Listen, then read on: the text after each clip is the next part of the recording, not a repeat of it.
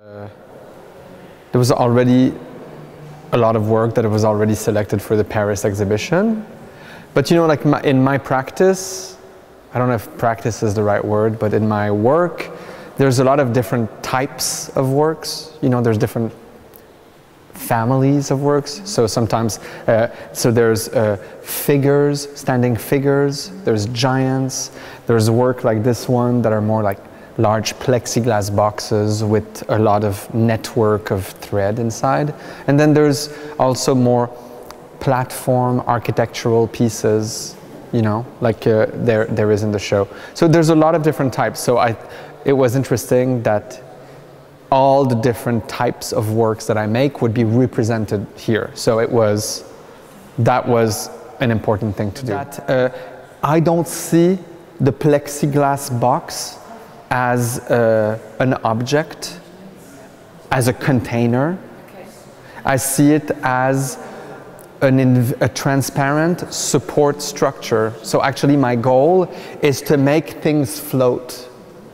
And I use the plexiglass just as a way of holding them in the air, you know? So because the plexiglass box gives me a sort of support inside of which it's easy to just go place things, you know?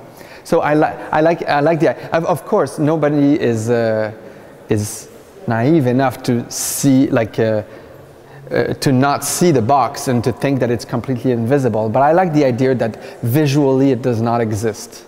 So, like, personally, I know that a lot of people think that's really interesting. The idea of using mirror to sort of make the visitor integrated inside the piece, becoming part of the piece. But I never think of it that way because I never see my not that I'm a vampire or something, but I don't look at my reflection. Whenever I look at the mirror, I look at how it multiplies space. That's what's the most important to me. That's the reason I use it, you know, a lot, is because I like to multiply space and I like to make things more complex visually.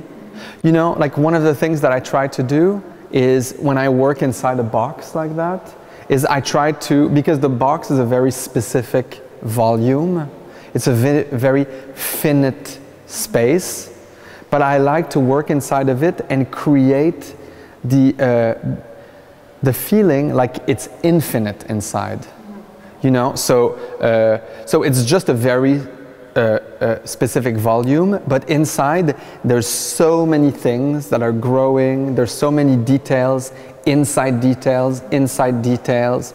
There's a hole in the platform that leads to a space that you cannot see inside. So it could be like the opening to another world. And then there's the mirror that sort of multiplies space and makes it confusing visually. So you don't know if you're looking at the reflection or the real thing. So, you know, I try to just put so many of these things that it seems to be infinite. For me, an object starts to exist when it contains a contrast, when it contains a tension. You know, if something is purely, for example, that's just a very easy example, but if an object is just purely beautiful, I can't even see it as beautiful. It needs a scar, it needs a little pimple, it needs something to sort of like just all of a sudden make, you know, be in contrast with that beauty. I felt exactly about the work like you feel when you're a little bit sick or hungover or something, and you just feel like you need vitamin in your body. You need to eat fruit and have vitamins in your body to feel better. Literally, I thought of the same thing for the work, and I thought that by integrating fruits, I could add a new light, a new energy, a new vitamin, a new humor, a new color in the work, and it would freshen up the work, and it worked, you know? And so then the fruits, I think that's maybe one of the first pieces that I did with fruits, but then like the fruits have stayed in the work. Yeah, I mean, like when I use an object the first time, then, like for example, those cantaloupes, I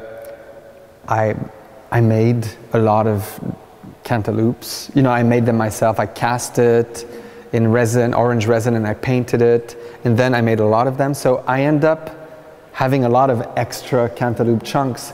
And it goes into my material bank in my studio. And throughout the years, there's more and more and more. The bank is becoming bigger and bigger and bigger with more materials, and there's some cantaloupes there, you know. So of course, I'm gonna, like, sometimes I need, you know, when I start working on the project, I need material to start working.